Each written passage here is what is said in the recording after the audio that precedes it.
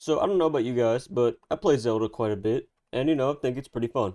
I have a lot of the games, the collectibles, and even have some of the, rare controllers and whatnot. But whenever Tears of the Kingdom released, they released a Special Edition Pro controller. Now, when Skyward Sword released, I had these pre-ordered immediately, so, I ended up getting them. But the Special Edition Pro controller, I wasn't really watching for, and I completely missed getting it. Now they're going for, $100+, and it's not that much more, because they're like $70 normally, but I'm not spending that much on a controller. So that is where China comes in. So in this unsuspecting box, there's a clone version of the Zelda Pro controller that should be almost one for one, even having amiibo support. Hey, editor's note here. So I was just editing this, and then I remembered like one of like the super big features of this controller that typically only real controllers have. A lot of fake controllers can't turn the console on, but this one can. If you just press the home button, it turns the switch on. I forgot to mention that because I thought it was sort of a normal thing, but no, typically a lot of fake controllers don't have that. So yeah, I'm just throwing that in here right now. I've bought fake Pro controllers before, such as the Smash Bros. One and the Xenoblade one, and I don't have the boxes anymore, so I'll throw up some pictures here. But those came in boxes that looked like the original boxes. This looks very, very generic. And actually, this amiibo thing's just a sticker, so I'm assuming there might be some that don't have amiibo support. The box seems to be the same dimensions, but it is not a look-alike box to the original box. One thing I can tell you is that this is straight off of Nintendo's box. They pretty much took that. Under the sticker, it says Nintendo and Switch are registered trademarks, blah, blah, blah, blah, blah. So they're basically saying, even though they stole the design for this controller, they're trying to cover themselves a little bit, but oh well. But yeah, Pro controller for in-Switch. I bought a couple of these, and this is the first Zelda one that I bought. So this is about $30 on Amazon. That's all we got in the box. And what was interesting to me about this is that for about $30, it came with a carrying case, which I mean, that's probably like a $10 value. But it is themed just like the controller. Looks pretty sick. That is one of the Sage symbols or whatever. I can throw up whichever one it is. I don't remember off the top of my head. But, okay feeling carrying case. Pretty cheap, but I mean, if you're putting your controller in a bag anyway, it comes with it. Then the zippers are actually little swords. So you can take a look at that there. Okay, I opened it upside down. Let's try that again. So this is the clone fake knockoff version of the Tears of the Kingdom Pro controller.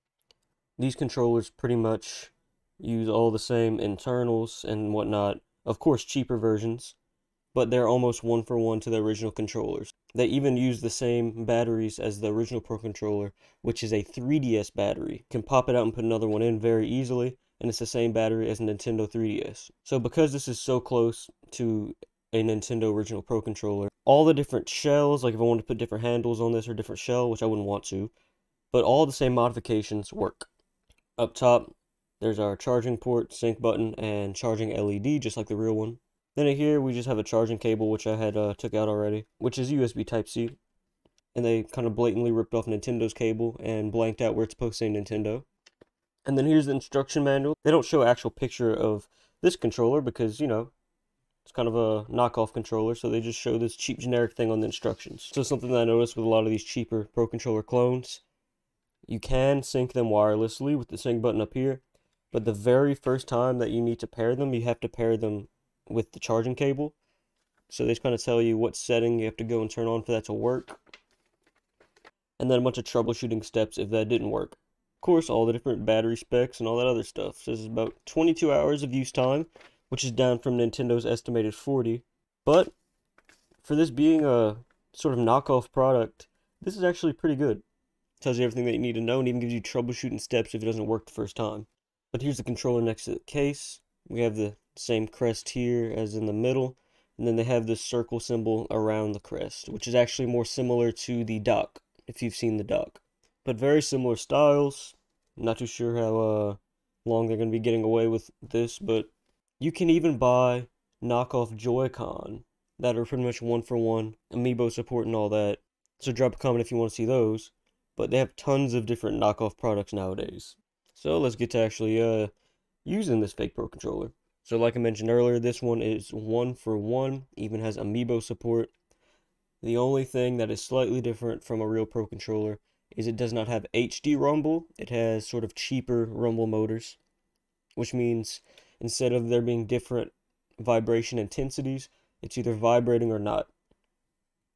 So the rumble on this is much cheaper, but a lot of the main boards and a lot of the main parts are the same. For example, if you look right behind the right thumbstick, just like a real Pro controller, there's a hidden message. So yeah, just like the real Pro controller, it says thanks to all game fans behind the right thumbstick. So even though it's obviously clones of Nintendo's components, they're pretty much using the same stuff. And with other fake Pro controllers in the past, I've mixed and matched the boards with the real boards, and they all work. So, pretty normal stuff. We have two thumbsticks, regular buttons and all that. Everything feels the same as a regular Pro controller. Only thing I noticed is that the thumbsticks feel a little tighter, but the D-pad, everything else feels fine. Home button feels a little weird, but that's the only thing that feels a little off. Everything else feels pretty much the same. And then, of course, right under here, we have our Amiibo scanner. And yeah, I'd say it's a pretty high quality fake.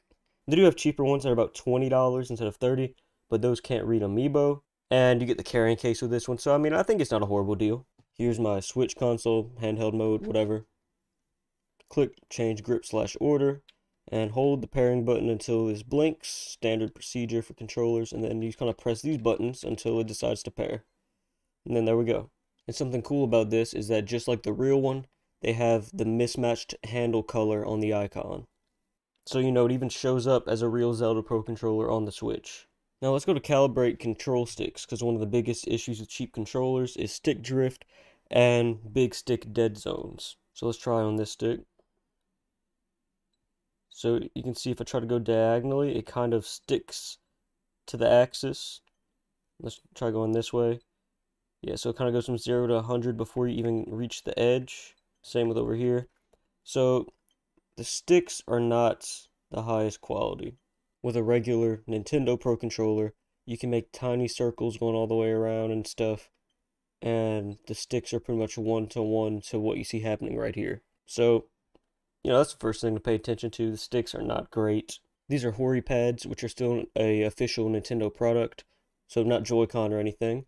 But as you can see, I can try to make little tiny circles, and it still sticks to the axis a little bit, unlike a real Pro controller. But it maxes out whenever you actually max out, and it's just mapped a lot better than how this is. So the rumble is pretty weak, and it's not HD rumble. I don't even know if you guys can hear it at all. You guys probably can't hear that. It's very weak. Unlike some of the other fake controllers that I've used in the past, where I turned off the rumble because it was so obnoxious, this one I'd probably leave on just because, but it is not great. But at the end of the day, the Switch recognizes it as a Zelda controller. It looks like a Zelda controller. I recognize it as a Zelda controller. And it just works. Really no input latency or anything. It feels just like a regular Pro controller. So all the buttons work as they should, which is pretty low standard, but there you go. And then like a real Pro controller, you have motion control aiming. So let's say I want to aim at the top of this tree using my control stick. It would be, a lot more difficult. But with motion aiming, you can just, go between whatever. So even though the sticks on this controller are really not that accurate, playing a game like Zelda, typically mostly aim with motion controls. So I feel like it'd be fine. And then of course, Amiibo support. I got one right here. So let me just pick this guy up. And it took a second, but we have full Amiibo support on this fake Pro controller. Something to be aware of, if you're playing with this controller wired, the Amiibo won't work, but wirelessly it will. So if you're playing while charging your controller, Amiibo won't work. But I think that's something that the regular Pro controller does as well. So yeah, that's the Pro controller for N-Switch. A bootleg knockoff Zelda Pro controller that looks just like the real deal. At the end of the day, whether or not I'd recommend this, it isn't the highest quality. You have issues such as the sticks not being the most accurate and a slightly shorter battery life, with them saying it'll last about 20 hours instead of 40. But at the end of the day, if you're like me and you just want the Zelda controller to play Zelda, it's only about 30 bucks. And you still have Amiibo support, motion controls, and most importantly, the cool look. So while it definitely is a low quality controller, it uses pretty much the same general components. So it looks and feels like a regular Pro controller, but I'd say the sticks are really the only big difference. If this said Nintendo on the back and you handed this to me, I honestly wouldn't even notice unless I opened the stick calibration menu and started doing that. But just playing games and stuff, you'll honestly never notice. Just like the real Pro Controller, the D-pad is a little mushy, and because there's nothing in the middle to keep it, pivoting, you can push down all sides of it at the same time. But that's something that the real Pro Controller does, so can't knock it for that. And finally, something that was really interesting about this that I didn't think it would include. Both Joy-Con and the official Pro Controller have a light in the home button, and you probably didn't even know this because Nintendo never uses it. However, whenever you use this controller on a computer or pair your Joy-Con to a computer, you can turn it on. Well, I was using this controller on my computer, just testing it out to see if it would work, and the home button started lighting up, which I didn't expect because all the other fake Pro Controllers I've taken a look at in the past were so cheap that not only was this light ring not even here, there wasn't even a light on the motherboard. So, while I wouldn't say it's a one-to-one quality controller, it's a one-to-one feature controller. It's got everything from Amiibo to motion controls to very basic rumble, etc. And at a third of the price of the real Zelda controller, you get a nice little case. So yeah, I was just taking a look at this because it's something that I was interested in, and I just went ahead and bought it just because. If you guys want this, I can leave the link down in the description. Won't be like an affiliate link or whatever, just be a regular link so you guys can go take a look at it. Because at the end of the day, if you want the Zelda controller, but you don't want to spend $100, I say that this is a good choice. Drop a comment if you want to see me check out the fake Tears of the Kingdom Joy-Con. And there's actually fake Skyward Sword Joy-Con. Those are the real ones right there. I could probably do a comparison of the two. So yeah, that's the Pro Controller for InSwitch. Thank you for watching. That's all from me. I'm out. Peace.